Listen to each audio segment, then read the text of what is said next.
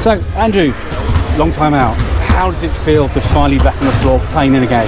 Yeah, it was really good. It was a good first time back out on the court. I thought we played well in spurts and not so well in other spurts. I think I've got to do a better job leading the team in those spurts where we struggled a little bit. But overall, I'm happy with the performance, and we look forward to tomorrow against a good Manchester side.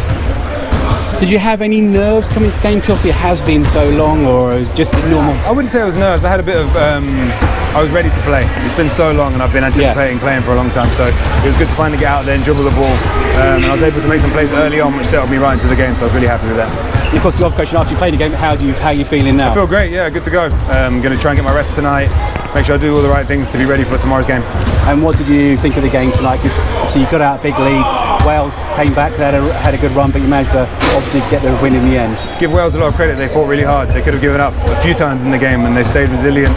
So big shout out then to them, their players and their coaching staff. I thought we were good. We weathered some spurts. We didn't do so well in other areas, which we need to definitely clean up, because against bigger sides in the BBL, we're gonna have problems if we don't rebound and we give up easy transition points as we did.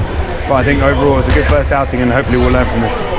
And just a quick word, obviously going against the Manchester Giants tomorrow, including obviously someone like Dan Clark, who's playing in the BBL, GG teammate. Oh great, it's great to see Dan in the BBL. It's great to see any GB international in the BBL. I look forward to playing against him tomorrow, and hopefully some more games in the season as well.